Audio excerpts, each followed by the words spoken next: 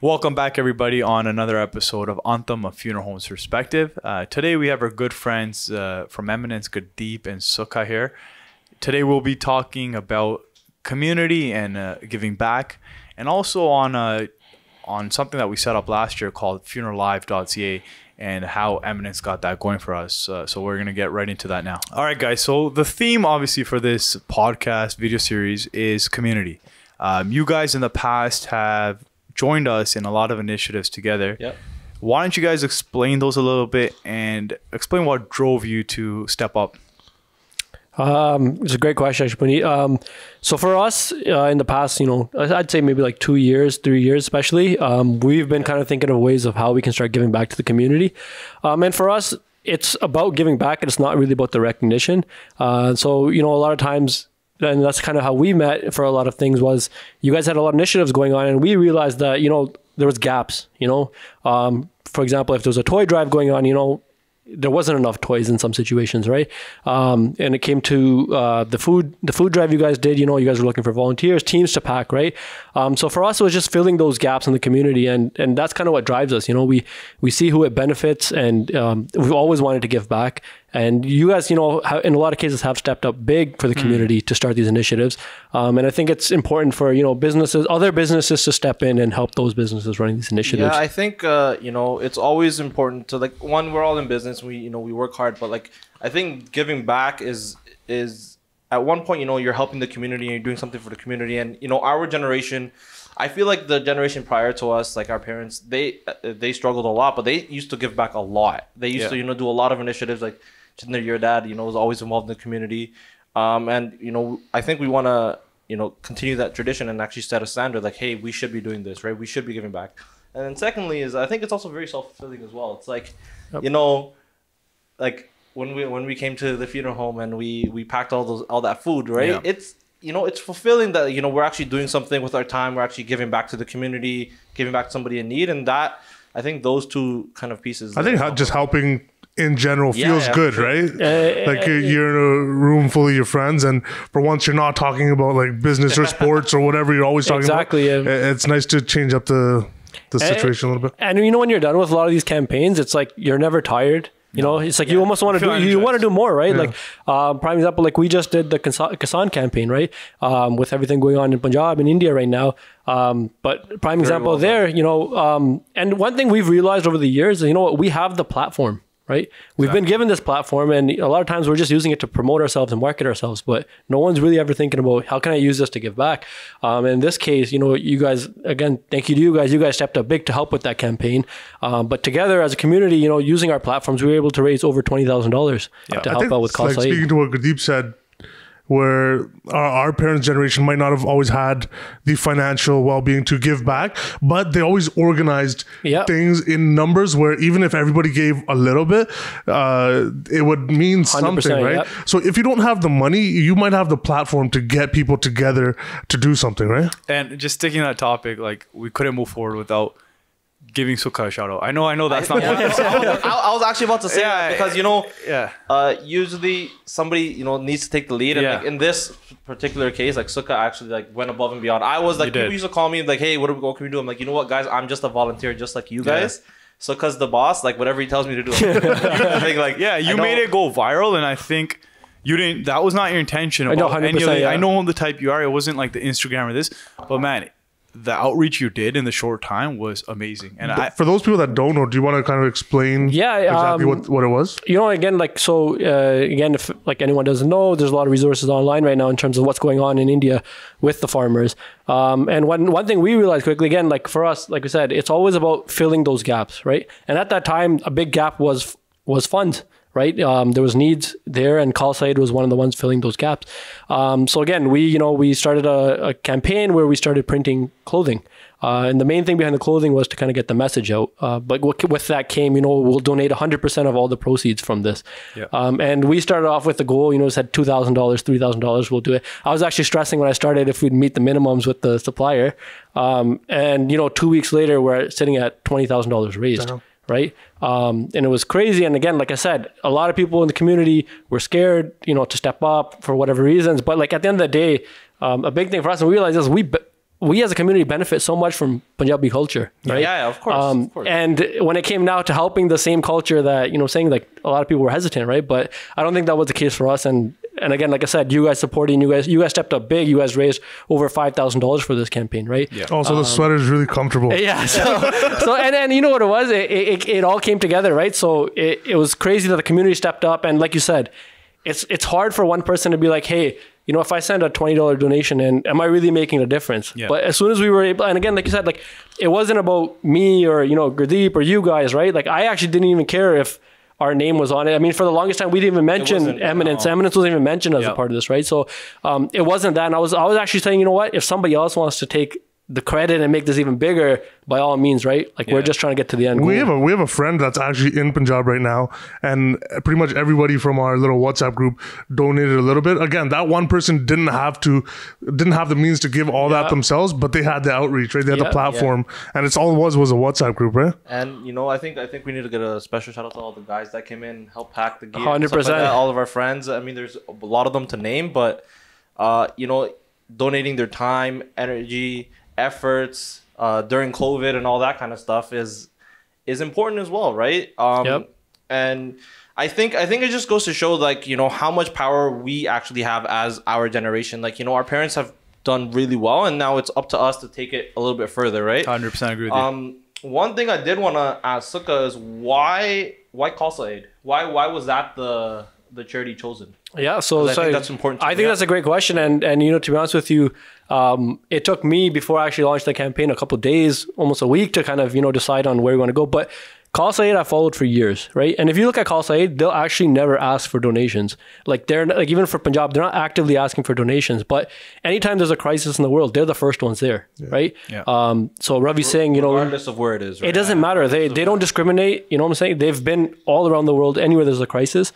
And I thought it was important that an organization that's never asking for funds, and for this case, they were actually saying, if any other organization needs funds or needs, water or whatever, just let us know where you need it. We don't care about the credit, right? We'll get it there. And I think that was huge for us and then I was able to actually get directly in touch with, Bal, who is Ravi Singh's wife, and then as well as their director in Canada, Jitinder. So these guys, like getting in touch with them, having that personal connection, there's a lot of trust there, right? Yeah. And again, for a lot of people donating, that was another big part of this, right? Is trust, right? You are blindly accepting that, like, to be honest with you, 80% of people who ordered don't actually know me personally, right? Which is crazy. Like there was a lot of people that knew us that ordered, but there's people from Cali, and Chicago. They're sending you e-transfer. They're sending me e-transfer, and like this is cash essentially, right? And I think that's why it goes further for the brands, right? Like, you might not know Sukh, you might not know Gurdeep or Paneer, like they know Brahms Crematorium, they know Eminence, and that's why it's important to put your brands behind it, because it does give that extra little bit of trust, right? Even like here now, like people are coming to pick up their stuff still. Like for guys who haven't picked it up, please. So much Gurdeep's getting everything done in this video series today. But like they're actually saying, oh, you know what, thank you so much, because I'm usually here the ones when they're doing the pickups, and it just gives that extra level of trust. Yes, I think in that 100%. And again, like I said, like that trust is huge, right? And circling back to everything else we've done, right? Like with the toy drive, we always make sure that once we've done it, we're getting some kind of something material from that organization to say, it was given, right? Yeah. So like, I'm saying, like the toys, when we did with Peel Region Police, we were able to make sure they gave us a certificate for that. Same with Khalsa Aid, they've confirmed that they've received these donations, right? And I think that's really important, right? And again, with this campaign, it was all about trust. So I was going as far as telling people, hey, when you come pick up your stuff, if you want to see the transactions, I'm willing to open that up to everyone, right? It's but just going forward, I think this campaign showed us what we can do. And I think we all agree that we should continue to do it and even do it on a bigger scale. I think just in the short time, getting the people together and for the most part, you didn't even try to reach businesses, because you just were like, guys, whoever wants to help, because you're not a pushy type of person. 100%. And then even with me, Gurdeep, and Jitinder, it was just like, guys, we want to do something, but also we're busy, right? They're at the funeral home. What can we do? And right away, we knew to join in with you guys. You guys have supported us so many times in the past. We're like, these guys are the guys we want to join. That's actually something that me and Sukha talk about all the time. Like, there's a lot of the times, everyone has good intentions, but there's like 10 different fundraisers going on, or there's like, so many different things. It's better to sometimes just, hey, let's just join these guys. Yeah. These guys are taking the lead. Like with us, for you guys, like we've done that so many times. Like, you know what, we want to do this. These guys are in line. Let's just join them. Yeah. Right. Like you let them take the lead, and we just help them out where we can, kind of thing. And I think that's important. It's better to collectively do things as opposed to a lot of people doing a lot of. I think that speaks to the recognition part of it, that it doesn't really matter who's organizing, right? We're stronger in numbers, right? I think transparency matters, but like you said, it doesn't. As soon as you remove recognition, our power goes up tenfold, right? Like, prime example with the toy drive. When we did the toy drive, we didn't actually have our own toy drive. There was no, we just told people, hey, the community needs toys for toy drives, right? And then, Pani, you remember, like, we came down, SUV full of toys, and we filled up all the boxes we could there. Yeah. At the end of the day, the point is to get the toys to the kids, right? Exactly. And we didn't care about us going there to get the recognition. It's just that it ballooned to the point where after bringing everything to you guys, we also had enough to cram a cruiser for Peel Region Police for their toy drive. So again, like I said, it's just all these things have gone to show us that we have the ability now, and I don't think we should slow down or even go at the same pace. We should go bigger and better and scale it up, right? We've had this conversation how we can scale this and up. What you said, Gurdeep, was actually the best part of this is it's community. Like the whole initiative of this is community, and as we scale up, it should always be community, because when we're two businesses and other businesses that work with us, but when we talk about how many people are even in our age group and those businesses coming together, it is actually limitless, the potential, right? It's what we were talking about. Like, my chacha has this amazing line, like, right? This country has given us so much. Like, it's up to us we should be giving back. Yes. You know what I mean? Like, especially as children of immigrants and things like that, I think it's very important that, we recognize that we are doing what we can, and let's see how we can organize and do that a little bit further. All right, guys. So just going to switch up gears here a little bit. I want to get into what Eminence is as a business, and how we met as two businesses, and what we can do for each other and what we have done for each other so far. I think Eminence honestly started off as a joke, and I tell this story all the time and people don't believe me, but it really did start off as a joke. It was me, Sukha, and a couple of our buddies in one of our buddies' basements, and that's where all the good companies started. Long story short, we bought a couple speakers. Sukha started DJing, and fast forward now, what, 5, 6, 7 years later? Yeah, we are a full service audiovisual company, and we also do entertainment. We've started with entertainment, DJing, weddings, social events, and that's still bread and butter. But we've made a hard pivot towards AV, right? Audiovisual stuff is kind of what my passion is. Combining tech and using technology to making people's lives easier, and then accomplishing what you guys want to do. So that's in the gist of what Eminence is. And how would you guys say we started working together then? Pani, I think Deji did your wedding, didn't he? Yes. Yeah. So we met briefly and we knew each other. But I think when we actually properly met is when you called me one day and said, "Hey man, like shit's hitting the fan here. Yeah. Like, it's crazy. Can you come take a look?" So I went down to the funeral home and you walked me through how your AV system was set up, and to be honest with you, it was a disaster. It was terrible. And you said you had just got it redone. Yeah. That was the hardest part about it. So and then between that conversation and I think it took us almost 6 to 9 months for us to even start, working together. But that was the original conversation. Like, hey, we have this issue. What's the best way to fix it, kind of thing? Yeah. And what would you guys say? Like, I know we have a different topic for this later, but what would you guys say you did? The general gist of the AV. What did you guys do for us? I think it was two parts. There was our original the install phase, and then what we came to most recently. Yeah, I mean, I'll speak to I'll let Sukha speak to the live stream stuff, but the install stuff was basically, our goal was to be able to allow all your employees to be able to use the system in a nutshell, right? So basically, how do we design a system such that, from people from like 20-year-olds who are very tech savvy to 60-year-olds or like your mother is still working in the how do we design a system so that these guys are able to use it and it makes their life easier, right? Like my belief is technology should make your life easier. Yes. So we designed an iPad app. Everything is controlled by the iPad. It's not 20 different remotes, this, that. It's just a couple buttons. And I think, if I do say so myself, I think we did a really good job there. I think, every time I go there, I always see the people walking around with the iPads, and like it's good to see. It's everything's off of there. There's 2 of them now. It's funny that you say that about the iPad. Going back quickly to that, so Jitend's mom is one of our staff members there. And she uses that thing like on her own, right? I know Jitendra said that so many times in the morning, everything's set out. And guys, we're talking about like, you think about venues as in banquet halls. This is still a lot of stuff that goes on. Camera angles and projectors being down, laptops being connected. Guys, like the amount of automation that we've done at the funeral home, we don't have that at our venues. Yeah. Usually because, you know, our technicians are a little bit, you guys are there. You're on site, and they're on site. Yeah. So we don't need to go that crazy with it. But for you guys, like it did need to go up there. Yeah, because our staff's doing it. Yeah, exactly. So sometimes it shocks me how easy it is. Like I'll walk into the building and everything will be running, like the projectors will be running and the background music's running and the cameras are set up and I'm just looking around like, who did this, right? And my mom's walking around with the iPad. Jatinder's still drinking his morning coffee. It's funny because at Jatinder's wedding, his mom gave me the biggest hug. That was around the time we got it done. She's like, what? And then we're doing a bunch of live stream stuff now too. Like this is phase 2, right? Very quickly before boys we jump into that, I kind of just want to give you how that started, right? How the live stream started, because come March 2020, things started escalating really quickly. And I was just looking back to some of our emails from the regulatory body and how quickly things change and how quickly the numbers allowed at the funeral home change. What was the reasoning why we had such a big funeral home? So if you kind of look back 20 years ago, this is long before we opened, the community in the GTA, our South Asian community, was growing at a rapid pace. Still is, I think. Still is, for sure. Very rapidly.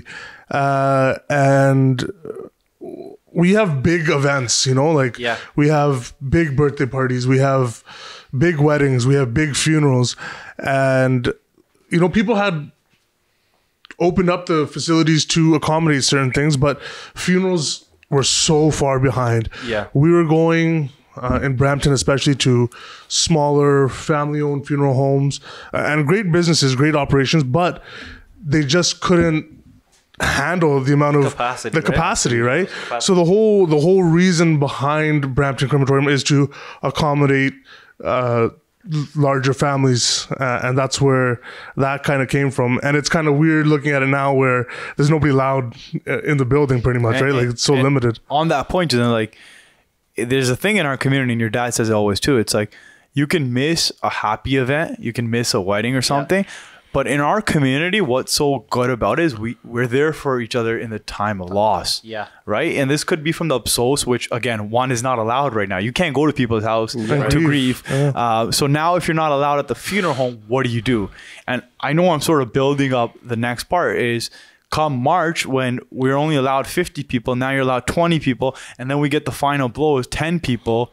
I get on an emergency call. I think the first thing I did was when I read that email was call Gurdeep. Yeah. Sukh, let us know what happened right after that. Like, so I think phase 2 was almost had 2 things going on at the same time. So mind you, phase 2 wasn't really planned. Like it was thought about. Like we knew we wanted to go that direction, but it definitely it was actively changing, right? Like phase 2 was, you know, hey, we need live streaming up, but then at the same time, it's like, hey, you know, we need cameras now for the cremation area, right? Like this is all going on relatively around the same time. Yeah, so basically the regulatory body had said that there's no more witnessing cremations. This is in March 2020. Why don't you explain that just for the people who don't even know what a witnessing cremation is? Yeah, so basically we have 2 types of cremations that happen at the funeral home. One is called a non-witnessing cremation, and that means that the family is not...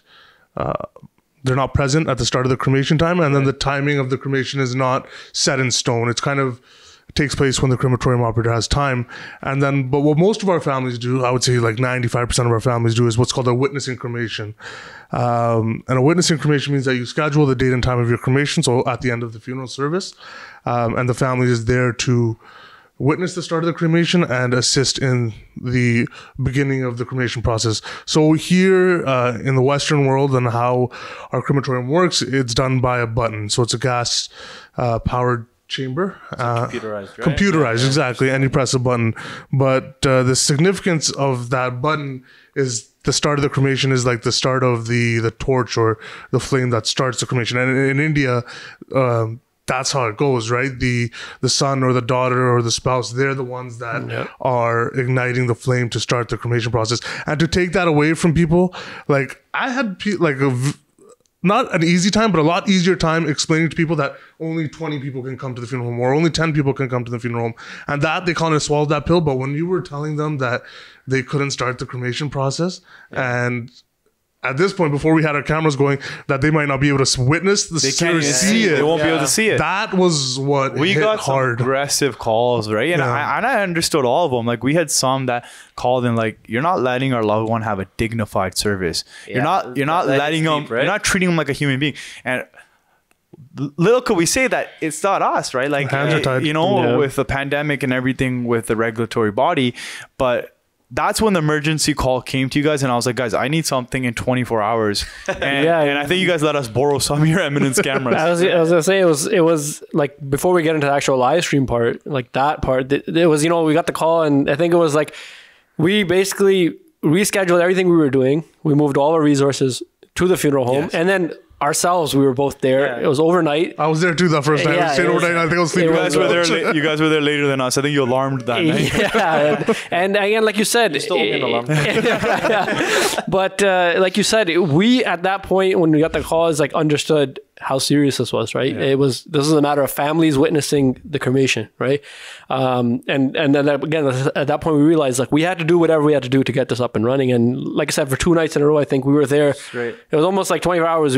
Anytime we can get in the funeral home, we were there, kind of getting these cameras installed. Yeah, because another thing is working there is business can't stop, so we have to work around that. So usually the best time to work is in the evening. Yeah. Or like, once things slow down a little bit. So we're usually there, 7 to 3 a.m., 4 a.m. kind of thing, and come back the next day. Yeah. But yeah, it was a, fun, I would say, project at that point. It was just trying to get something up and running quickly. Yeah. We were able to do it. It was, which we did. You guys rewarding. You guys got it up quick. Once you can act that quickly, like honestly, I didn't even know if we were gonna be able to do it. It was just like, okay, we gotta try this. We have to, right? Yeah. Again, for the community, it's needed. Otherwise, it's just bad on everybody. And what we came out with was, obviously you guys helped us on the crematorium side, having cameras. So these families could witness that final rite, basically. But also we got a very quick Facebook live stream. Yeah. And Facebook was actually just in their mind idea. We're like, this is the easiest to use. And just I think you can explain why we use Facebook. So Facebook, one, as a platform is used by a lot of elderly people. That's like the nicest way I can put it. Like my mom's on Facebook. Don't get yourself in trouble. That's probably why I'm not on Facebook anymore. I'm on Facebook. But the majority of our people that were attending funerals are that baby boomer generation, right? Who have now started, or not even started, they've been losing their parents, right? That's just kind of parents and sometimes friends, which is sad, right? Yeah. Some of their because they're my parents are in their 70s almost now, right? Yeah. So it started on Facebook. What were some of the problems with Facebook though? I mean, it started off great because we had a solution. Yeah. Boom, right? Like, for sure. And I'm like sitting there in my chair like, hey, we did it, right? And now looking back on that was not a great product. Like it wasn't, again. It was the best available at the time. It did the job. It did the job. It was very quick. It was, we did what we could in the time that we were also using our equipment from 2012 at that point in the funeral home. But it was replaced. Like you guys did come change all that old equipment that was kind of just collecting dust, not being used, and now came with this quick solution. But what I noticed, and Jatinder can talk more about this, was that slowly we started realizing the problems with Facebook, like privacy. So this was an event, and Gurdeep, that was the best way to set it up. Like, to keep it private, we had to set it up as an event. But then we realized the same baby boomer generation that we're trying to do it for was having a trouble getting on it, inviting their friends, and then clicking attending, because even if they joined the group, then they had to click attending, and that one thing would throw them off. And we'd get calls in the middle of the night. Yeah, a lot of calls. Yeah, most of our calls went from funeral related calls to just live stream calls. Yeah. And I think there was an issue with the music. Gurdeep, maybe you guys can explain that as well. Copyright issues, yeah, just they have an algorithm, right? I was gonna say, like, for the sound issue, it was an algorithm, right? The algorithm after a certain amount of time would pick up the copyright on the audio track playing, and it would just completely mute it or just shut the stream off, right? Yeah. Which is what started becoming the bigger issue. But I think what really, like, putting it at the time, there was a conversation going on about setting up an actual live stream service. I think what really pushed us over the edge to get that going was, it was unfortunately, it was a funeral service for a friend of ours. It popped up in one of our WhatsApp groups, right? And our friends were like, hey, guys, there's this funeral service, but we can't figure it out. And mind you, these guys work in like IT. They're very tech savvy.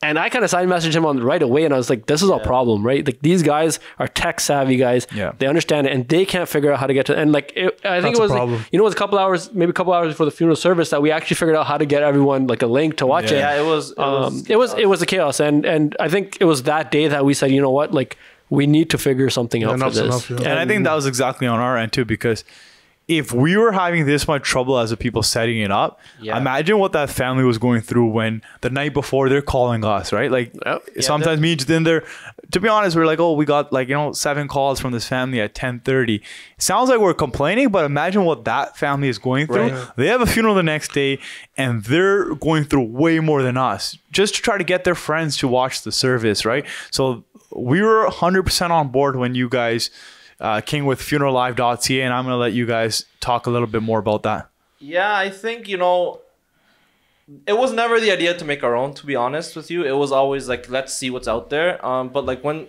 we started evaluating Pinita, I remember me and you jumped on so many calls to kind of see what's out there, what makes sense. It wasn't great. No. Nothing was great. Nothing did it well. So we ended up just kind of building our own. Yeah. And honestly, like last year with the pandemic and all that stuff and all the craziness happening in the world, that was the one thing I was super proud of. Like, we were actually able to take a problem, present a solution, implement a solution, and like people loved it. It like so well received.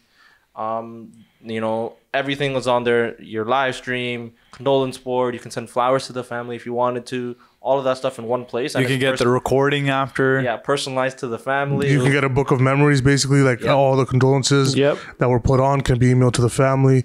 A list of attendees alongside their email addresses if you want to send out like a thank you message to those who attended. And then we started seeing the numbers, right? Like we had that conversation of like, we can actually now track data, like how much. And when did we launch this, Gurdeep, for the people? So it was actually launched properly in July. And then it's we now have like 6 months of data, like actual hard data of how it's doing, and we're trending 60,000-70,000 views a month, maybe more now. Yeah, more. We did 250,000 views in 6 months. I think it's hard to see, like when we're at the funeral home and we open up the live stream and there's like, oh, there's 100 people watching, but then you start like you start looking at the analysis and you're like, hold on, there's 100 people watching every funeral service, and you start doing the numbers. 100, and that could be easy to say multiple people in one house. So I was just saying multiple people in one house, and also after like over a 2-hour service, that number could fluctuate, but like it could be 100 people every 20 minutes tuning in, right? And then you end up having like 300-400 people viewing a service, right? And then we saw the reach of it too. Like, there was your Toronto, BC, California, England, but then there's some places you like never even heard of, right? Botswana. Like somebody's cha-cha watching from Africa or something. That is. It was like we saw almost every country in the world. And remember, I showed you the heat map. The heat map, and the entire world is colored in, right? Which is insane. South Korea was on there. Crazy. I was like, what's going on? I was gonna say, like, just like with all of this, like everything that we're mentioning here is, and going back to what Gurdeep said, when we started this talking about the live stream, is that there was other solutions out there, but none of these would have done any of this for the families, right? Yeah. And none of them are dedicated, right? It wasn't. It's like live streaming events that are used for maybe corporate or something like that. Now, when a family like calls me at the funeral home and they're like, "Oh, do you guys have like Zoom or FaceTime or this?" I'm like, "No, I'm really proud to say that we have a dedicated private funeral service platform." That's we bring it up all the time. I say proud. I had an email exchange the other day, right, just with our mortgage company, and I brought it up to them. Like, I always bring it up to anybody that I talk to, because you guys are proud, obviously. I know I saw you guys' Instagram post, but we're just as proud. It's like, it's amazing. And it is something to be proud of. The value that you gave to families, like we've talked about this many times in the past, but these people who were only allowed the 10 people at their funeral, imagine this service wasn't this good. Imagine if it was, here, come Skype or come put a phone up. And guys, we used to do that before. Like, we're not proud of it, but that's what was available. It is what it is at that point, right? You got to try to fill in the gap. And I think that pride comes from just, it's always been the way we ran our business. But like you said, I mean, me and him didn't ever sit here and go, hey, one day we're going to do live streams for funerals, right? Like, I mean, we're in the DJ, AV, just like we never thought we were going to do funerals. Exactly. So, like you said, it was never in the pipeline, and we would have never had thought about, setting up a live stream service for funeral homes, right? Yeah. But when you guys came to us and, we went through it, there's all these options, and none of them actually, cater to the funeral home, right? Yeah. At that point, it's like, we're not going to just be like, hey, you guys should use this one, right? And I think that's where I started. We're like, we're going to do this, and we're going to do it well, and we're going to make sure it's, it's everything that custom. It's custom, and it's what these families need. Right? We started off with a fixed camera on the roof of the funeral home, now to a point where, based on like presets that you've automated into that iPad, my mom can use it again. I'm going to go back to that example, but like we can zoom into the casket, we can zoom into the podium when people are giving speeches. I had someone give me feedback that it felt like they were at the funeral, and I never thought that was going to be the point of this, but it was heartwarming to know that you've provided someone a service now where, in the worst case scenario, when they couldn't be there like they'd like to be, at least they felt like they were there. And I think this was like a little bit overdue, right? Like, COVID aside, there's how many times have you guys heard that, like, hey, people from overseas or whatever can't make it to the funeral? Like you said, right? We started this whole segment off with like, we might not be there for the happy moments, but our community is always coming together for the moments of loss and things like that. Now imagine you being overseas and physically not able to come or whatever it might be. This service, I think, was needed even back then. It just took us a global epidemic or pandemic for us. Like, how many times have we seen somebody at a funeral FaceTiming off their phone for the family back home, right? I had someone told me that they went to another funeral home and they had a laptop set up in front of the camera, and they couldn't. The person that was sitting in the funeral home couldn't see their loved one because it was blocked off by a laptop. And we get it. Not all funeral homes are going to be equipped the same, but we want to kind of get a step ahead, and we want to be the people that are bringing this to this industry that I think Puneet speaks to in some other parts of the series. This industry is not tech savvy. Super traditional, right? Super traditional. And guys, just sticking to that point, and you briefly, Gurdeep, touched it, but this is a new norm. So like, for example, guys would be like, we could sit here and think, hey, we spent a lot of time and money developing virtual funerals. It's not going to exist. But we know that's not the truth. Yep. And I'll give you guys two reasons like I want you guys all to elaborate. Particularly for our community, pre-COVID, what did everyone do? Everyone waited till Saturday, Sunday. Some families would wait till the following weekend. Why? So everybody can come. Yeah.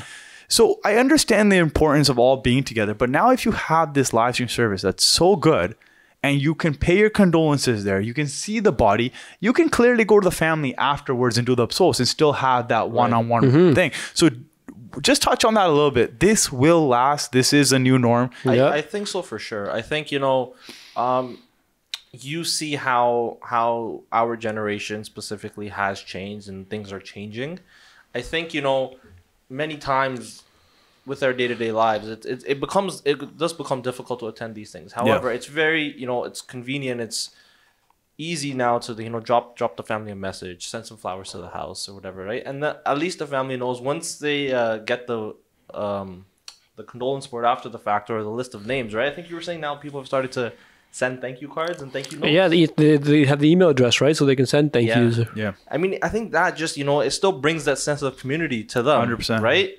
I don't think that's going anywhere. Yeah. Right? I think, preference is always going to be in person, but I think it's going to be a bit of a hybrid. Yeah. And I think that's why it was so important to create something where it's like you feel you're actually the experience, right? Like you're actually at the funeral service, right? That was the whole vision behind the live streams, because we knew that this was going to become the norm. Right? Yeah, it's weird how that's the norm now.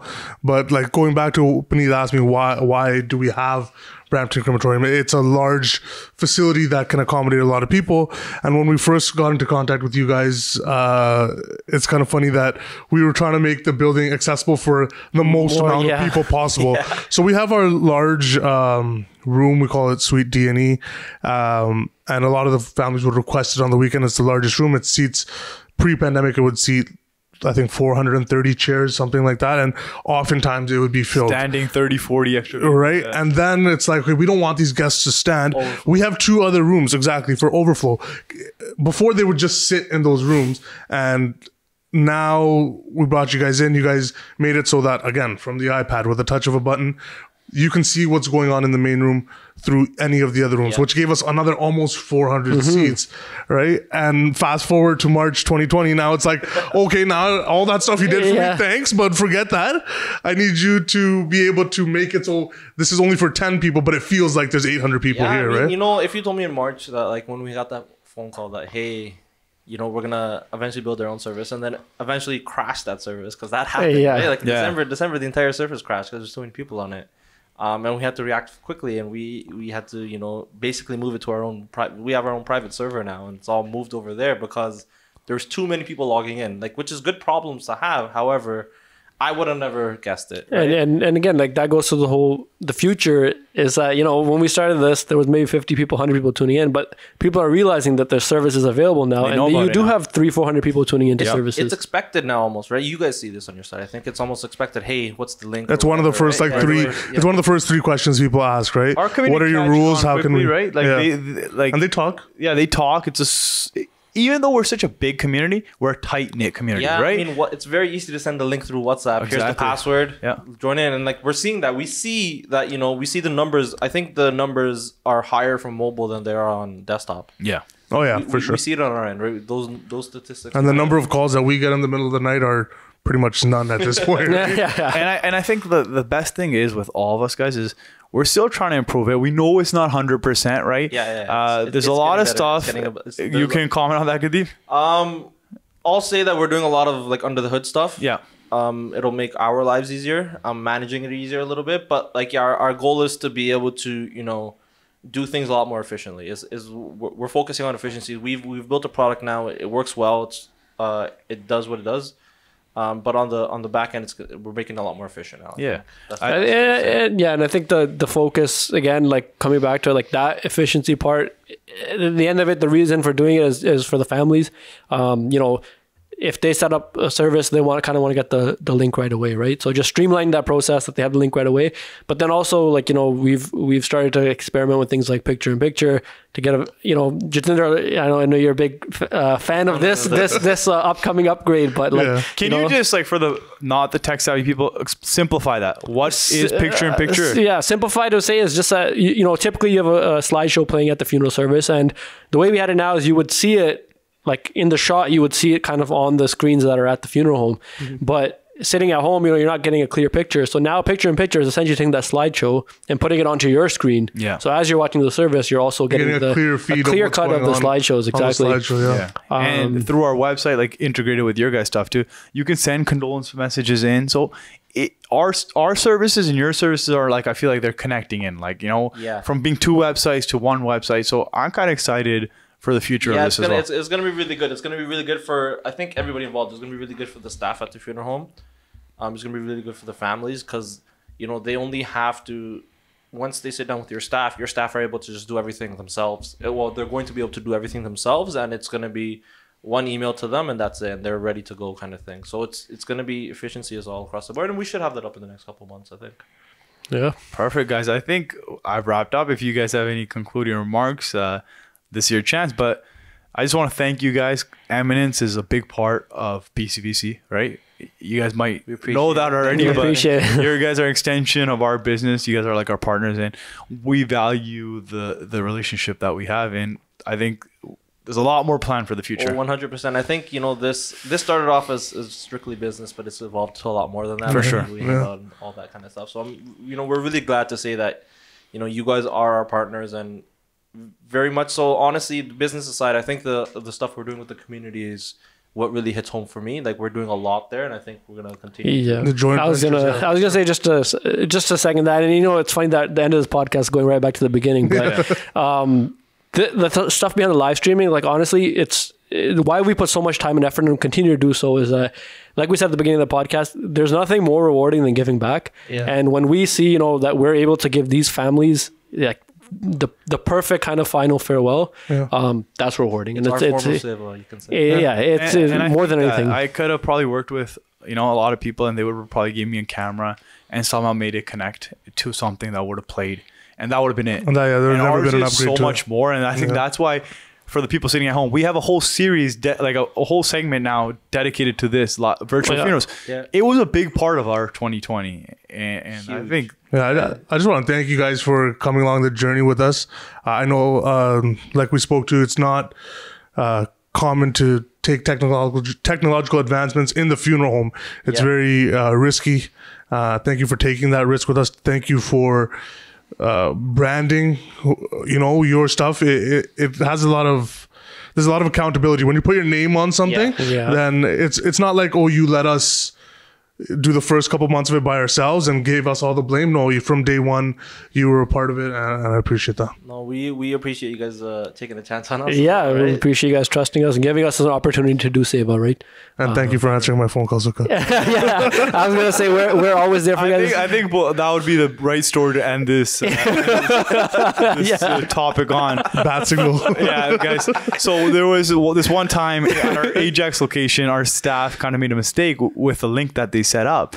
So the family got the wrong link. Sukha set it up the right way, and Bajara on a Sunday is just probably grocery shopping right, with his wife or something. And I give him a call. I'm a Sukha, bro. I need you more than ever. He goes, what happened? I'm like, the link's not working. The family has the wrong one. He goes, all right, man. Like, give me 45 minutes. I'm just shopping, right? I get a call back 20 minutes later, and this guy's like, Panini, it's good to go. I'm like, how'd you get home? He goes, no, I left my shopping. It's good to go. And guys, on that point, thank you so much. You so much. I think we have a bright guys. future together. Thank you guys.